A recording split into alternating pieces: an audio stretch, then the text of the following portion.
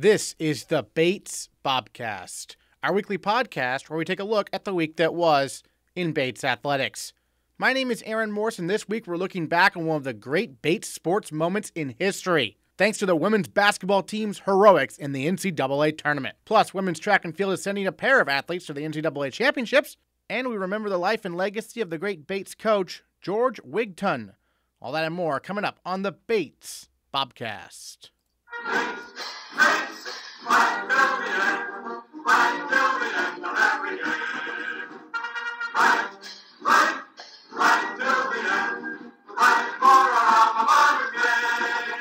The women's basketball team defeated Roger Williams on Friday in overtime by a score of 68-64 in the first round of the NCAA tournament on the campus of St. Francis College in Brooklyn, New York. Down by 7 with 1:24 to go, the Bobcats rallied and got to within 3 with 9 seconds left. First-year Alexandra Long inbounded the ball from in front of the Bates bench, and a Roger Williams player got their hands on it.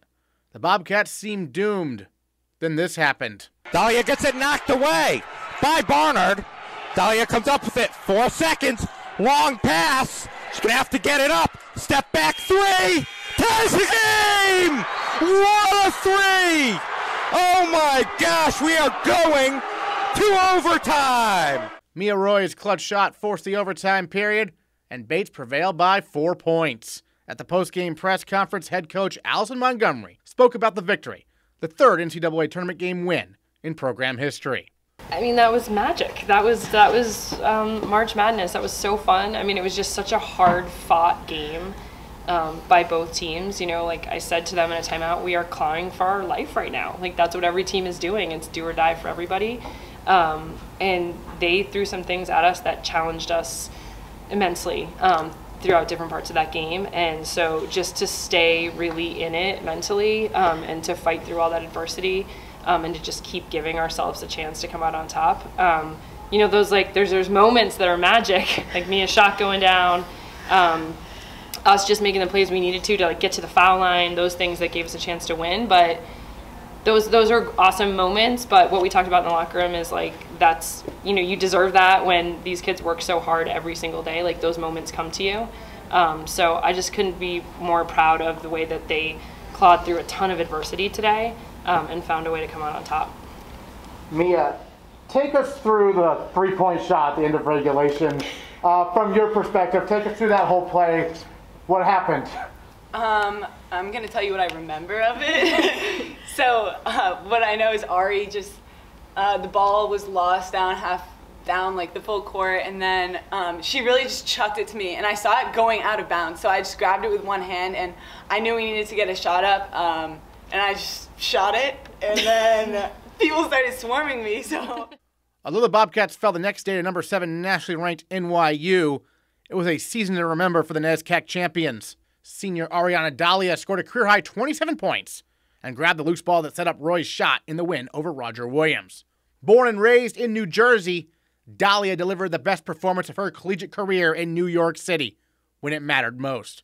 And she is our female Bobcat of the week. Well, what a weekend it was in New York City for the Bates women's basketball team. Second-round appearance there after a dramatic win in the first round over Roger Williams. And Ariana Dalia with us here on the Bobcast. For you, a career-high 27 points in that game against Roger Williams. I mean, coming into the game, first of all, you had a bunch of fans there. You're from New Jersey. How do you, like, settle yourself in? How do you get yourself ready mentally for a game like that with a bunch of people you know in the attendance and it being do or die? Yeah, well, we had so much support, so that was really great. And my mom got a lot of my family and friends from New Jersey to come.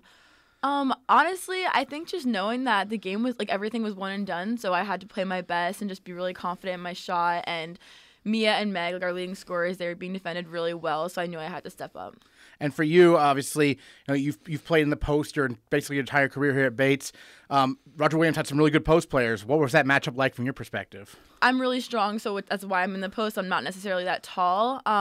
But they were really good, and I think that's why I was shooting outside so much, just because inside was a bit of a tougher matchup. And so when I saw I had a mismatch, that's when I get in the post. But otherwise, I was trying to shoot in the perimeter. And obviously it worked out quite well in that game. I mean, is it just like you're kind of feeling it? You know early on it's going to be working out that day? Yeah, I think hitting early shots kind of gave me confidence throughout the game to keep shooting. Let's talk about that final play in regulation.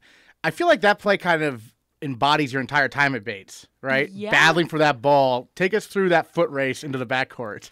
The girl guarding me, she was, I think, 6'1" or so. She was super tall and super lanky. And when she got that tip on it, I was just like, the play is not over. Like, the buzzer is not gone off. Like, we're still playing. So I just trucked down the court. As soon as I got it, I saw Mia. I saw some fans actually in the crowd pointing to Mia. And so much was going on. I just saw her. I chucked it up the court. And she literally caught the ball out of bounds.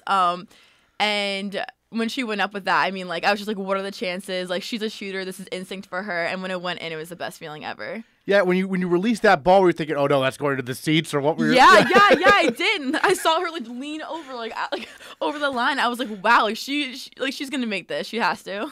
And then, so the fans kind of get an assist on that one, don't they? Mm-hmm. Yeah. Everyone's arms like, pass down that way, pass down that way. And then how do you refocus yourself for overtime? I mean, because it wasn't the game-winning shot. It was the game-tying shot. But did you feel like you had so much momentum it didn't matter? Yeah, when we got into our huddle after that, like, everyone's eyes were just so big. Like, we were so pumped. And we knew we were winning the entire game. But I think after that, we were like, no, like, we are winning. Like, this is our time to get everything together, like, make all of our shots and just be super confident. And the whole team this year at the free throw line did a really good job, and that was the kind of difference in the Roger Williams game, wasn't it? Yeah. I mean, we practiced that a lot in practice, so.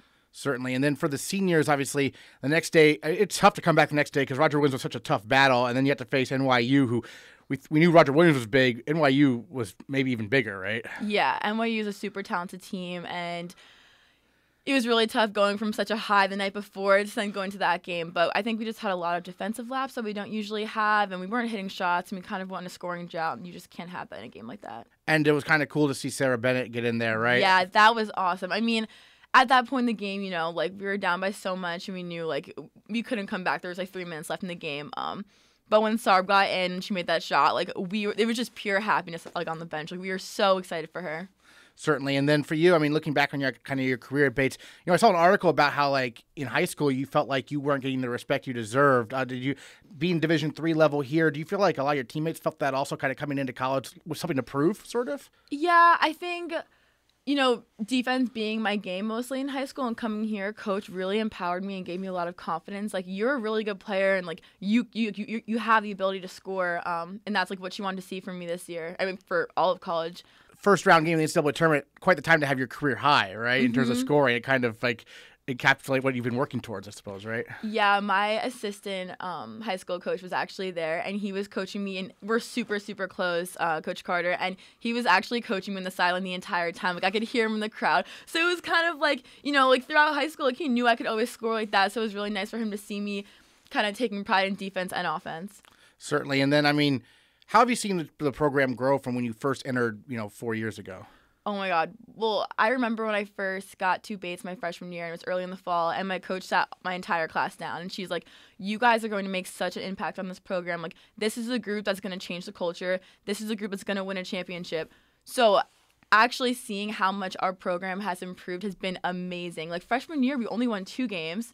Then we won 4 for conference. Yeah. And then this year we won 6. So it's like you can see the improvement and, like, in our team culture, how we play, how we are in the weight room. So when we won the championship, it was, I think a lot of people were surprised, but none of us were surprised. It was kind of like we were meant to do this and we did our job. Yeah, that's what people need to realize, of course. Second round NCAA tournament's very good, but winning the NESCAC title, that might be even bigger, right? I mean. Yeah, I mean, making history, that feels great. Yeah, take us back to that NESCAC title game against Amherst, a team that you'd beaten once and they'd beaten you once, but it seemed like for whatever reason, the Bobcats, you all matched up pretty well against them. Yeah, I think we had really good matchups, and I think we just went to that game like we have no other, like the only option is winning here. Like, it's our time, Tufts, Amherst, and Bowdoin have been the top 3 forever now, and we just knew it was our time. What was the experience like for you cutting down those nets?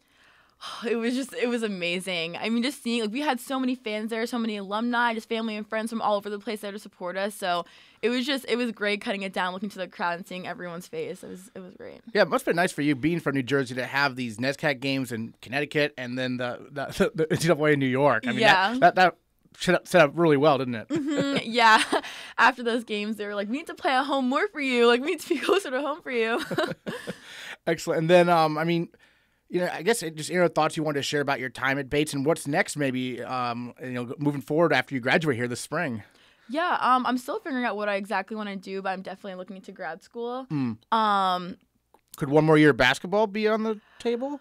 Potentially. I don't know. I don't know if I'd really want to join another team after Bates. Like, I just love this team so much, and I have great relationships with everybody here. So I think leaving my career off at Bates is I'm okay with that.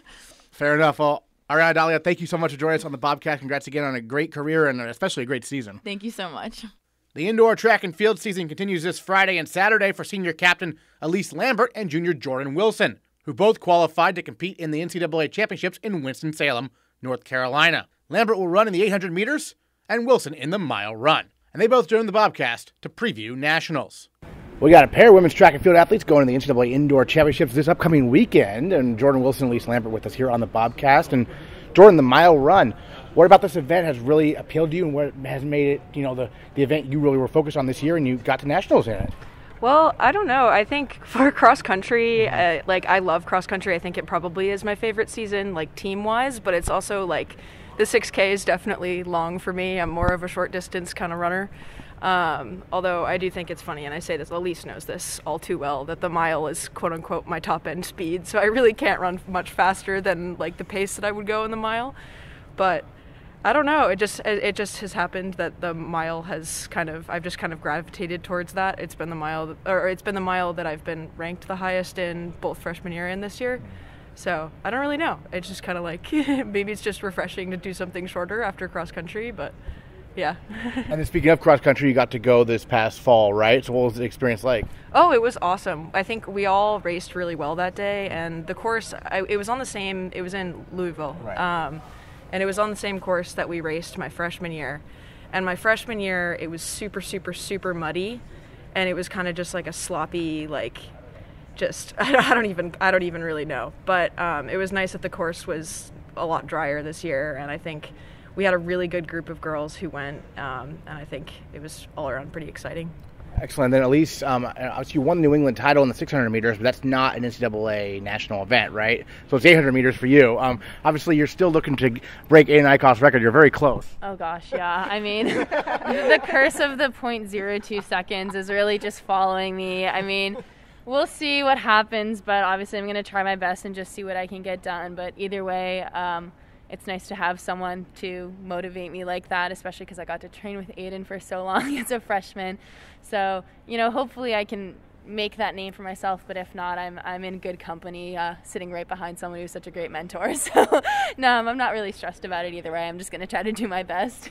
Yeah, certainly. And then, not to bring back bad memories, but 2 years ago, you were going to compete in the 800 NCAAs. You were there. You got called back. Do you mind, what are some memories you have of that weird moment in time? Yeah, I mean, we were all there getting ready to go. And I remember, we were all at the facility, which is the same facility we're going to go back to, which I have a lot of feelings about. But we were all there, and I just remember hearing, okay, national championships are being canceled, and we were all like, well, ours already started, right? We don't fall into that. They're talking about D1, they're talking about March Madness, they're not talking about us, it's fine. And then, we walk downstairs, about to leave to have our pre-race dinner, and, we get the word that we're going home, and then we're like, well, okay then. So that was definitely tough to swallow, but we got to get a lot of dessert to make up for it at dinner, so that was nice. So, I mean, hopefully this will be a reclamation of sorts to go back to that same place and actually get to race. I don't want to jinx anything because at this point, anything could happen. If we've learned anything could happen. Yep. So, being able to, see the track, we got to see it before, but being able to see it and run on it and actually race there is a nice way to just grab it again, get that opportunity again, and be able to rewrite the history books in some sort of way. Yeah, certainly. And then for you, Jordan, obviously, the mile. Take us through kind of the process there. Prelims one day and finals what? Well, I mean, I have never been in a meet that's I have an individual event where there are prelims and finals. In all likelihood, I am not set up necessarily to make the final. That's not to I don't want to write myself out or anything, sure. But I probably will not make the final.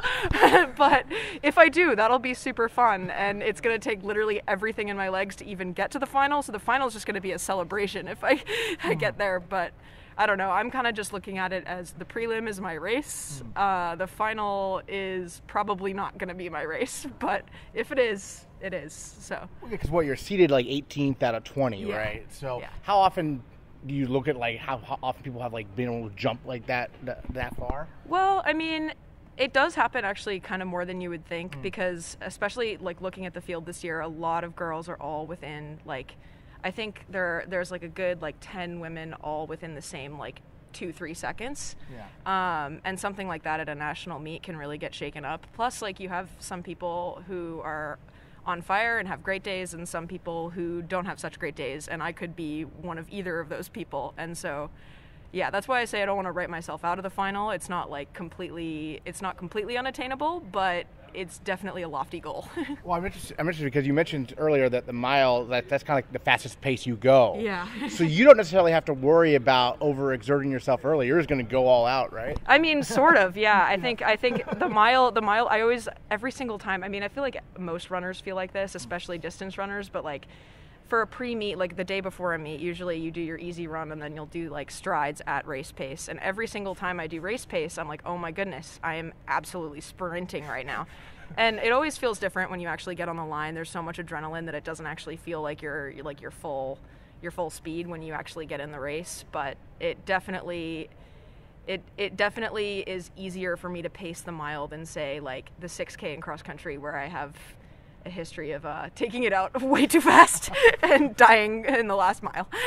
So hopefully that won't happen because there's only 1 mile. Right, exactly. And then Elise, you're seeded 5th, right? And you got 5th in the outdoors in the 800. Are these similar competitors you faced last spring? I think so, yeah. I mean, it's like what Jordan was saying. Even if you are expecting to make the final, I mean, again, I don't like to jinx anything. I'm a big superstition person, so I'm going to knock on wood right now.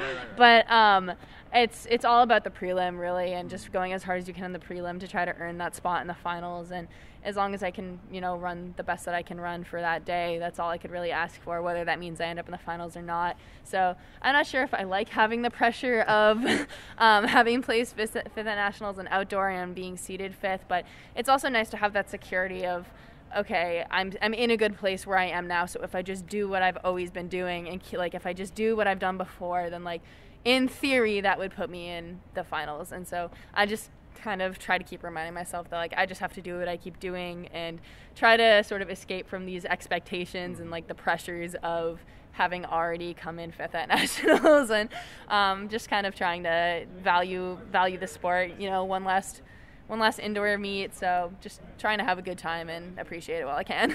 As a first year, you did get to compete indoors as part of the DMR that got 2nd. What do you remember of that experience?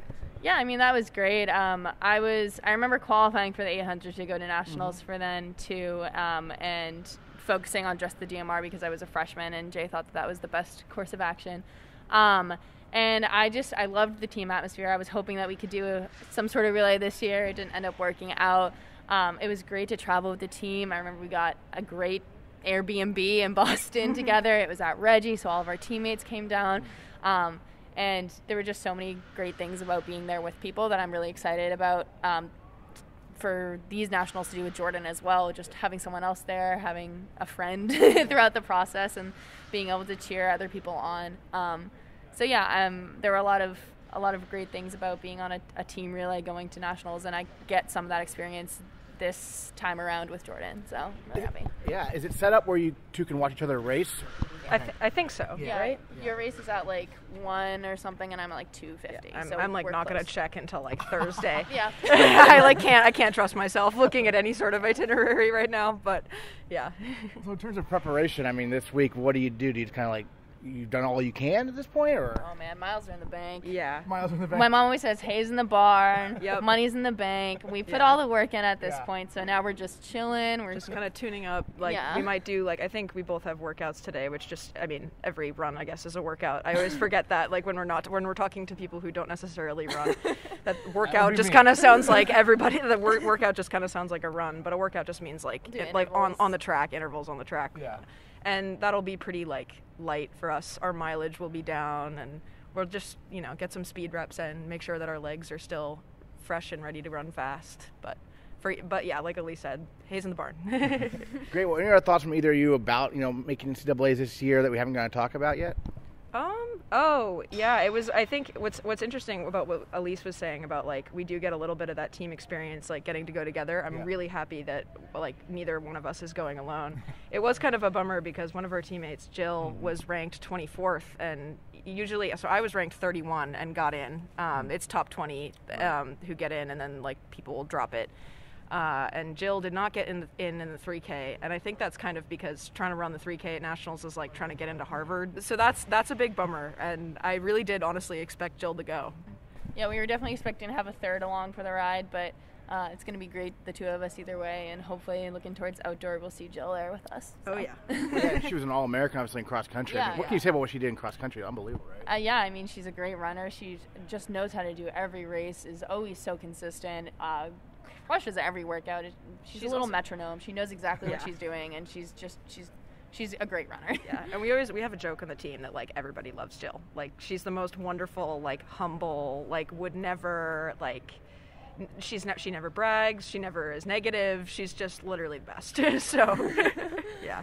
So yeah, hopefully we'll see her at NCAAs and outdoor for sure. So, well, Elise and Jordan, congrats again, and thanks so much for joining us on the Bobcast. Really appreciate it. Thanks. Thank you.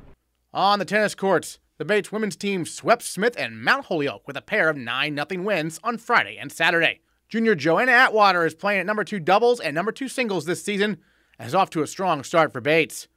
She was also recently profiled in a Friday feature on NESCAC.com. And today, she joins the Bobcast. I think in Florida, we all were facing some really tough competition. So I think that prepared us well and honestly probably made us over-prepared to play these teams, Smith and Mount Holyoke. So I think we came in super aggressive, ready to take control of the points, and we were all had really good energy, so it was nice. And then for you personally, take us back to when you were looking at colleges. What made Bates the place for you? Bates was the place for me because I honestly really loved the vibe when I first came here and stepped on campus. I did an overnight with some of the girls, and I immediately felt like I was already on the team and a part of the community, so I thought it was super welcoming, which drew me to Bates the most. And then how did you start playing tennis growing up? I started playing about when I was 7. My brothers both played, and I usually kind of followed whatever sports they were doing, and my mom signed me up in a tennis camp, and I slowly started to fall in love with the sport. And then I was reading the profile that NESCAC had you do there on the website and everything. You speak a number of languages, right? Is that right? Or? Yeah, I speak French, and I also speak English. My parents are French, so they spoke both languages to me, so I kind of heard them at the same time. I definitely say my English is better than my French, but I do speak both languages. That's interesting. So when you were at home, were you speaking mostly French, or? Honestly, it was very half and half. Yeah. Yeah. What's that like? I mean, I enjoyed it, especially I did find that when I came here, though, I started to lose my French because I didn't hear it as much. So I decided, to take some classes because, like, when you're a child, you can learn the language pretty well. But as you get older and if you don't practice it as much, it's like any skill, like you start to lose it. So I think it's important that I kept up with French so I can, keep the language. Certainly. So where'd you grow up? I grew up in New Jersey. Okay, New Jersey. Yeah. Okay, gotcha. And then what's the tennis scene like there? Our high school team was actually really good. We won, like, the state championship, I'd say, every year I was there, and a year before and a year after. So we were a pretty strong tennis team. So I had really good people to practice with. One of the girls played at Princeton, another girl at Wake Forest. So we were pretty strong. And then obviously you've had an interesting career at Bates so far, just because the 2 seasons have been somewhat abbreviated. Yeah. How much are you looking forward to this full season we have here? I'm really looking forward to it. I mean, the fact that I'm an upper class, I'm a junior, and this is like my first full season, I'm really looking forward to it. And based on the short season we had last year, what was the NESCAC competition like? I think we only played like 4 matches. Yeah, 4 matches. So we didn't get the full NESCAC experience there. But I thought it was kind of like a tease because as soon as we were kind of finally getting into it, it started to end. So I'm excited to have a full season and play all these matches and see how we do. So I know you're playing doubles and singles for the Bobcats. Who's been your mostly with doubles so far this year, or has it been a little mix and match for you? In Florida, I played a little with Victoria, but she's taking some time off. So right now I'm playing with Salma. Okay. And she's a sophomore, and it's been great. I love playing with her. How do you develop doubles chemistry? How do you work doing that? I honestly feel like you either just gel or you don't. And it's super important to gel with your partner because the energies kind of bounce off each other. So I feel like it's a lot of, you can test it out with a few people, but some people you just kind of click. So you have a road trip coming up this weekend, right, to Williams and Middlebury. I'm sure tough opponents. What are your thoughts on this upcoming weekend? Well, I am excited for the competition. I know it's going to be tough, but I mean, that's the way you get better. Just challenge yourself. I think we all are playing great. The energy's been high, so I'm excited. And then you mentioned you have some good career goals, right? Tell us a little bit about that. You mentioned on the NESCAC profile. Oh, yeah. Well, I'm majoring in biochem, so I do have an interest in, like, medicine and healthcare. So after college, I'm planning on, either taking a year off or two and then either going to dental school or med school. And that's something I've been set on for quite a while. So I'm excited for that next chapter as well. So dental or med? Yeah, I'm still debating it. I'm leaning more towards dental school just because I've had prior experience in a dentist's office, but you never know, honestly. Certainly. So what have your classes been like at Bates so far in terms of preparation for that type of path, perhaps? Well, Bates has like pre-med requisites that, so there are a bunch of classes that you take mostly STEM-based, and those have been good. I think they are definitely preparing me well. Can be challenging sometimes, but like I said, I'm always up for the challenge. And obviously, tennis, you have a fall season and a spring season, so you're fairly busy, and they have what Paul likes to call the investment season in the winter. Yeah. But how do you balance the classes with the athletics? I'd say what I try to do is, kind of get ahead with the classes, and on times or days where I have more free time, I use that as an advantage to do, like, my work. It definitely is tough balancing, but I think that as I've gotten older, I've been better about my time management for sure. I talked with Teddy on the men's team about how Merrill's such a home court advantage. What's it like playing there? Because I feel like it's kind of unique in terms of the surface and the lighting and everything. Yeah, Merrill is super unique because our courts are super fast, and we have those windows on one side of the gym, which can be a little hard to see sometimes. But yeah, and then we go to these other schools, the courts are like super slow. So I think that's honestly the biggest challenge we have to make. So when we get there, coaches like take the time, like when we warm up, to like get used to the surface, see how the ball like lands, if it's enjoys the spin, the slicing. So I think that's our biggest challenge we have. What are some of your goals this year? What are you working on from a tennis perspective? I've been working a lot on my serve since the fall. I've been working on that with my coach at home and with coach here. And I think that's super important because, you can get a lot of free points off your serve. And if you start off the point strong with your serve, it's easier to, take control. So that's what I've personally been working on. Certainly. And does the team have any goals you kind of set as a group? As a group, we have like these 3 mantras that coach, I don't know if he told you about it, like one of them I said in the NESCAC thing was like be aggressive and relentless and to not be afraid of losing or making mistakes. And so we as a team are trying to have really positive mindset and like have a strong work ethic, and then everything else will kind of just like come after that. So that's our goals as a team. Excellent. Well, Joanna, thank you so much for joining us on the Bobcast. Really appreciate it. You're welcome. Thank you for having me. In men's tennis, junior captain Teddy Koide won his doubles match 8-0 and his singles match 6-love Sunday against Endicott in the Bobcats' home opener at Merrill Gym. Bates swept the goals 9-love, and Teddy Koide is our male Bobcat of the week. Well, Teddy, we were talking off air. Your first ever match at Merrill Gym, and you're a junior. Obviously, it went really well for you, but what was the experience like? It was a lot of fun. I mean, Merrill gets really loud. I'm sure you know that, but it wasn't the highest stakes of matches going into it, but the whole team had a lot of energy. We were all really excited.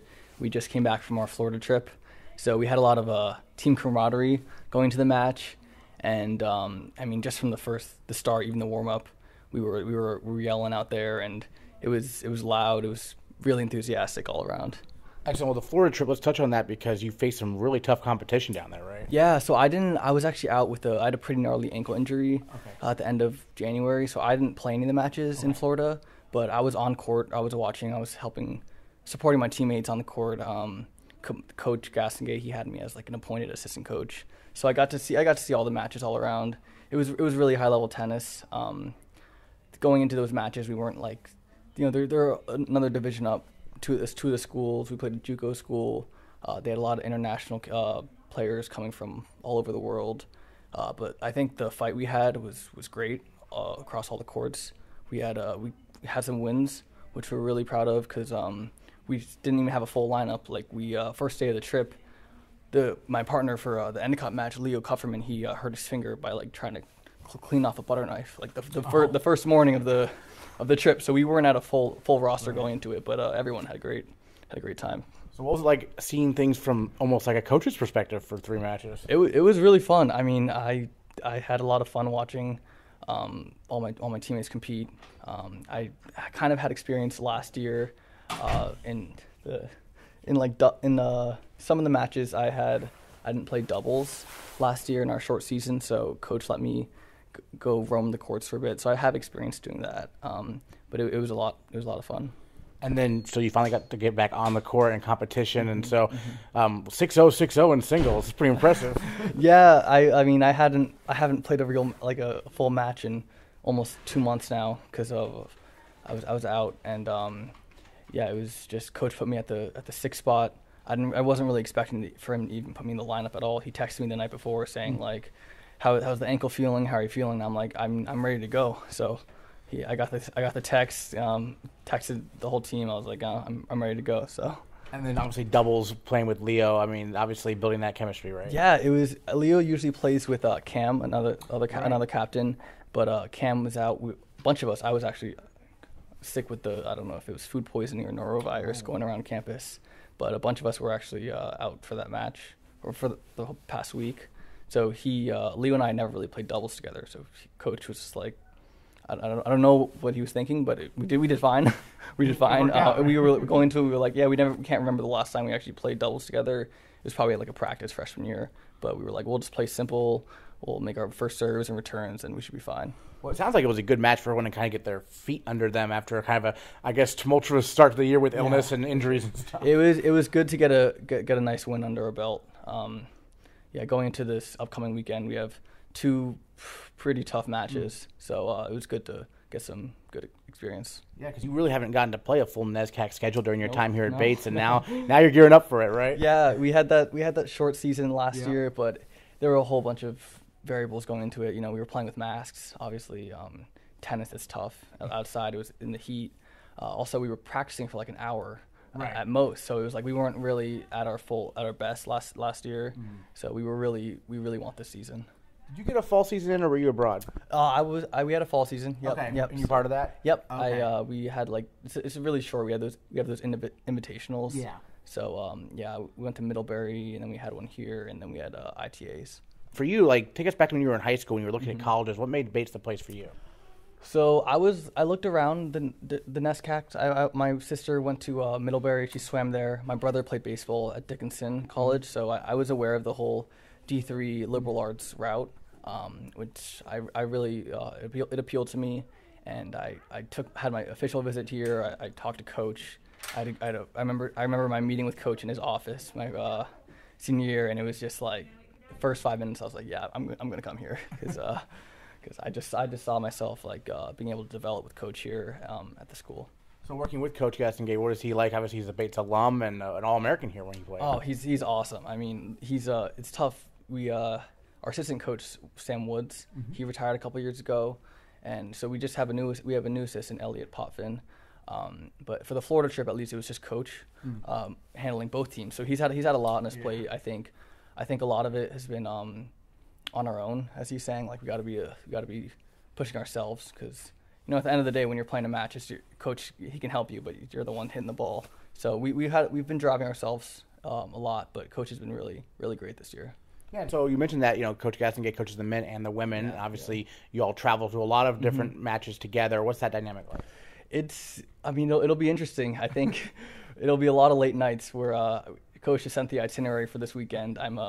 We're traveling with the women's team for Middlebury and Williams, and we're supposed to get back pretty late on Monday morning at 2 a.m. So it'll be fun. I'm sure we'll get a lot of good bonding done.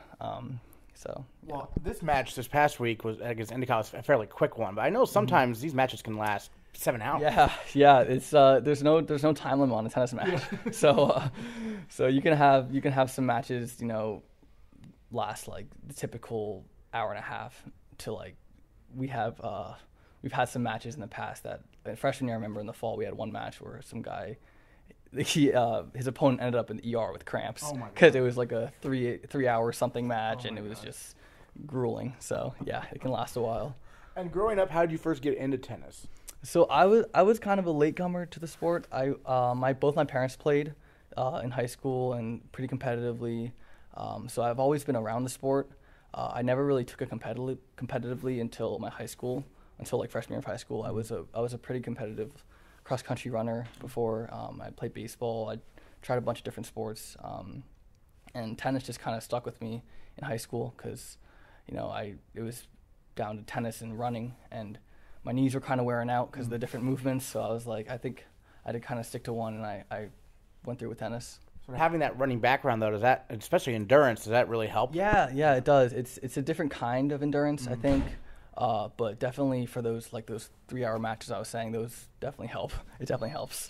Certainly. So what are some goals you have this year? Because it's an interesting dynamic because it's all, there's no seniors in this group. Right, so you're one of the leaders, you're one of the captains. What are some goals you have for yourself and for the team? So I think it's really we have the same team this year and next year. Right. So we're kind of looking at it, at least I am, that it's a 2-year goal too. So whatever happens this year, if we don't achieve this year, it can happen next year. But we want to be taking down our rivals, Bowdoin and Colby. We have those matches home, I think later in April or early May maybe. So those are definitely two on our radar, 2 big matches. Make the NESCAC tournament, make a run in those, and see where we go from there. It's interesting. Obviously, tennis is individual sport in a way, but it's very team-oriented in college, and you're still competing, though, for spots in the lineup. Do you really care if you're at 6 or 1? Does it matter to you? I personally don't. I mean, we have a very big team this year. We have 16 guys, and every guy on the team is working so hard for a spot on the team, on the roster. And yeah, I mean, there's competition in, inter-squad and all that. Right. We're all used to it. We all played USTA, which is the tennis league when you're younger, and so we're used to that competition. But at the end of the day, we're all eating together at Commons, laughing it up. So we're all good friends. Yeah, I guess folks do come into college with rankings and stuff, right? Right. Yeah. So yeah, I was actually we had a pretty big recruiting class my freshman year. There are all a bunch of different parameters, different ranking systems that you can be recruited by. I know Coach is really into the fact of developing players, which has been a mantra of his for a while, and he's seen results. So I think he's got a good logic going into that. Yeah, has he shared stories about players who have gone from playing 5 singles to going to nationals? Yeah, that's when I was talking about I visited here in high school with Coach. The first 5 minutes he told me about the story of Ben Rosen. Right. Who came into college as a 2-star, which I came into the college as a 2-star, and he ended up being All-American. He was basically undefeated at one singles in the NESCAC play his junior and senior year. And his coach said that the first 5 minutes he's I could see Ben Rosen in you, and I'm sure he sees it in everybody on the team because he has that history of developing players. So yeah, there are definitely those stories. Yeah, certainly. What are some areas of your game that you're kind of working on? I'm trying to be more aggressive. I think in Merrill, especially, it's more of a fast type of play because we're on a track surface and the points are a lot shorter than it would be outdoors. So, getting first serve percentages in, I think everybody's trying to improve that because, once you get the first serve in, get more of a fast type of play. I'm trying to be crashing the net more, but also just at the same time, developing my ground strokes even more to be more solid, which is great. We've touched on Merrill a couple times because outdoors at Wall, that's like a U.S. Open surface. Right. Indoor at Merrill, that's like no other surface probably in the country. Yeah, it's funny in the Nest, even in the NESCAC, a lot of the indoor courts are the track surface, but it's different. Okay. It's like ours is fast track, and a lot of the other track surfaces at like Bowdoin or Tufts are slow track. So it's like our surface is even different from the other track surfaces. So, but we love it. It's a tough adjustment. Coming back from Florida, our first practice, we were basically swinging and missing out there because we weren't used to the timing. But well, once we get used to it, it's we get those track lights off, we close the curtains, it's game time. We love it. Yeah, certainly. And I guess by the time the match starts, I mean, you're used to it, and the other team is struggles. It's if you have a bad day in Merrill, your timing. If your timing is that slightly off, it could be a bad day for you.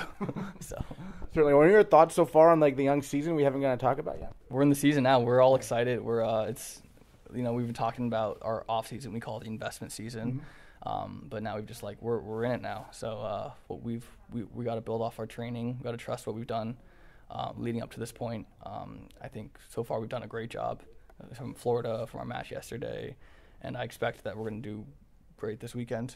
Great, yeah. Well, clean sweep there on Sunday there for the men's tennis team. Our male Bobcat of the week, Teddy Koide. Thanks so much. Yeah, thank you so much. Appreciate it.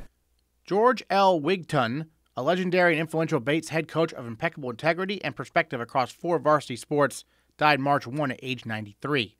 Wigton coached at Bates from 1965 until his retirement in 1996, serving at various times as head coach of 6 men's and women's teams in 4 sports, and he remains the longest-serving head coach of men's basketball, 20 years, and men's tennis, 26 years. He also coached men's soccer from 1965 to 1972, women's tennis for 8 years, and varsity men's and women's squash as the program's founding coach in 1986 until 1996. He coached and mentored current Bates tennis head coach Paul Gastonguay when Gastonguay competed in tennis at Bates in the late 1980s. Gastonguay became an All-American under Wigton's tutelage, and he reflects on what Coach meant to him and to the community as a whole. I actually met Coach, I had to be 12 years old. I was playing a tournament. I was in the finals of a Maine State tournament, junior tournament, and I was playing at Bates. That was the site, and it was the old court, there used to be a court next to the Roger Williams Hall. And then there was one where Commons is now, and then there was one on Central Ave. There were 3 courts there, and it was under a big oak tree. It was like a really great spot. And so I'm in the finals there, and I remember, my dad always telling me about Coach, but it was one of those moments that he came up, after the match and introduced himself. And it was like, he was always like this figure I was in awe of, like just in the community, knowing that he was the Bates coach and he was, just a well-respected coach. And so it was like way back then that I met him for the first time. And obviously, like, he started recruiting me and when I was in high school, and I was a really underdeveloped player. I never played indoor tennis until I was a junior in high school. So I was good, but I didn't know how good I could be, not having had the opportunities to play. And Coach saw something in me and was persistent with his recruiting. And I fell in love with Bates. Buddy Schultz was a guy that graduated in 81, and I'd followed his career, and I was like, wow, how amazing is that? This guy is like a professional athlete, and he went to Bates, and that really started piquing my interest. And when Coach would offer me, times to come to campus and watch practice. And I remember when Merrill was brand new, I can still smell the brand new rubber floor, and everything was brand new. And I'm watching practice, and I was like, wow, this is so cool. These guys are great athletes. And, like a Greg Otis, and was a senior the year I was, a senior in high school. So he was a guy that, as a senior in college, when I was on my overnight visit, he showed me around, and you could just tell the character of the team. They were good guys and they were dedicated guys, and it's something I wanted to be part of. Certainly. You mentioned your dad had told you about Coach Wigton. How did he know Coach Wigton? My dad was a local tennis coach. He ran the rec department program for decades and coached high school, Lewiston High School and Edward Little to state champions. And, Coach was just a figure, in the Maine tennis community. Bates was, running the rec department program.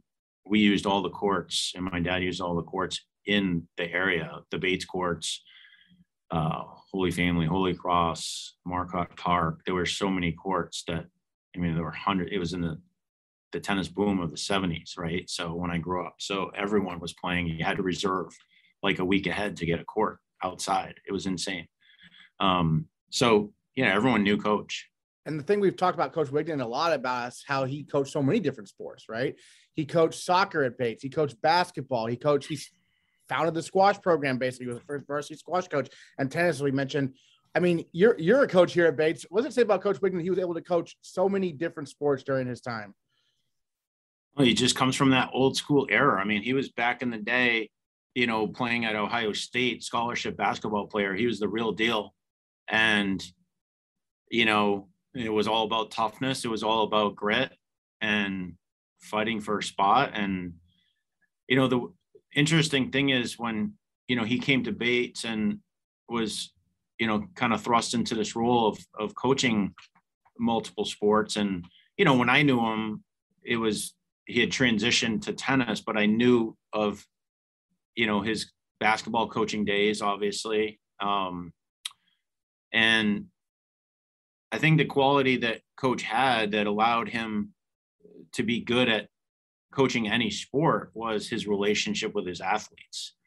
And we all wanted to do the best for Coach. And the X's and O's are important, but building that team cohesiveness and that family feel that he built on every one of his teams, you can see it. We had a get together with him. Gosh, it's over 10 years ago, where it was down in the Boston area, and we had, soccer athletes, basketball athletes, tennis players, squash athletes, just like all these different people over the generations. And they all shared that same feeling about Coach, that you wanted to win for him. He retired in 1996. Very next year, you're the head coach at Bates. What was it like succeeding the guy who was, such a legend, obviously, not only from your point of view, but from a lot of people's? Well, I benefited because the year after I graduated, that fall, I actually helped Coach out. He was on sabbatical, and I helped coach the team. So I sort of got my feet wet there. But understanding Bates and the culture at Bates and, what we had as a team. My junior year, we won the NCAA Championship. It's the only championship we've had in the sport of tennis. And just understanding that, like, that lofty goal, it's not easy to come by, and it's something you have to work hard at. And that was something, from day one, that I wanted to do right by Coach. And I wanted to make sure that we continued his legacy of national respect in terms of the way our athletes were on the court, their sportsmanship, their values, and having been to nationals 4 years in a row as an individual athlete with Coach, those were very special moments for me. And I knew how hard it was to get there. And that was one of the things I wanted to make sure that we built a legacy in that regard as well, that we had a consistent presence at the NCAAs, that we would, challenge as a team and, be that nationally regarded program, but never losing the sportsmanship, the representing of Bates in a positive way. And I think the thing that stood out for our teams and all my teams is that they're going to leave everything on the court, and they're going to give everything they have. And out of respect for each other, out of respect for Bates, out of respect for themselves. And so that's something that coach always instilled in me, and something I want to pass down to, our athletes. Well, take us back to that junior year with Coach Wigton. The team goes 11-1, wins the NESCAC title. What are your most vivid memories of that season? I mean, we lost one match, and it was the day after final exams. Yeah. And it was to Brandeis, who was a very good team. And I believe it was like a 5-4 battle, very close. And, I remember back thinking, if we just had 2 more days under, removed from finals week, we could have pulled that out. But it was, no excuses. It is what it is. We had it after a tough, grueling week of academics, but we still fought hard, and we were right there in the end, and, didn't quite pull that one out. And the interesting thing is it didn't change the course of our season. We still won the NESCAC championship, but there were no AQs, and Bates was not allowed to go to NCAAs back then. And so we had a team that was definitely, would have been selected, that would have been a contender, because Brandeis went and did well that year. And so, I think that's always been in the back of my mind too, is that now that we have this opportunity, I want to make sure that our teams are, in contention for those opportunities. Did Coach Wigton have any sort of, sometimes you hear from coaches there's, certain sayings they were fond of, anything like that in terms of Coach Wigton? I mean, Coach was just always really supportive. Didn't matter if you were winning or losing. I remember being at nationals my senior year. I was down 6-0, 5-0, 30-15 to the number 3 seed from Pomona. And Coach just whacked me on the butt on the changeover, said, keep doing what you're doing. And I said, okay, but I got to figure this out or else I'm going home.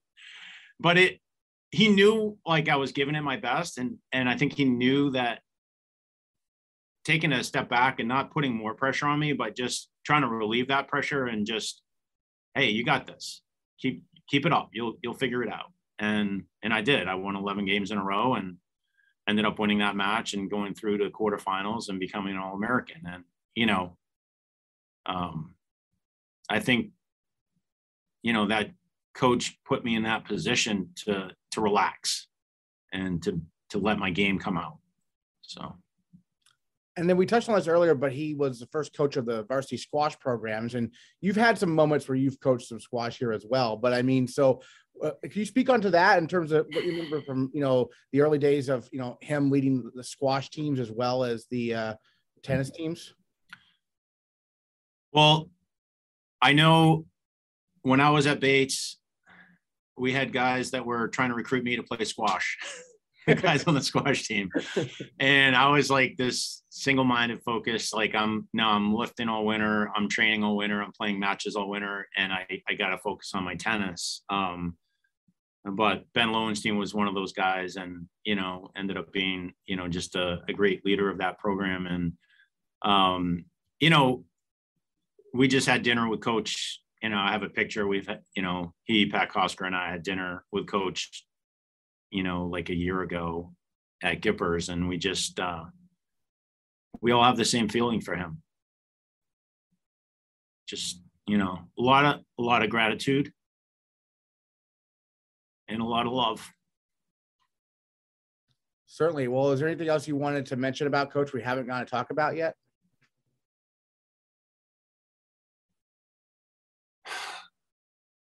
Just a class act, just,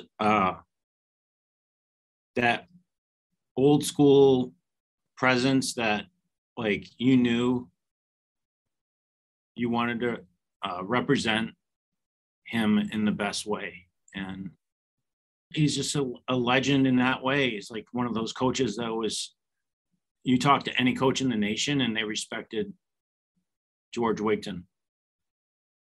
And the players respected him. Our opponents respected him because he always treated players with respect, even our opponents. And he was always courteous and, I remember going to nationals, and that Brandeis team had a couple of really good players. Noel Alchemy was national champion his sophomore year, and we would battle twice a year in our tournament final and in our dual match, and we'd always split. And I saw how coach interacted with other teams and other coaches, and it struck me because here are really like supposed to be the enemy, right? Supposed to be this foe that we're trying to beat, but we were friends.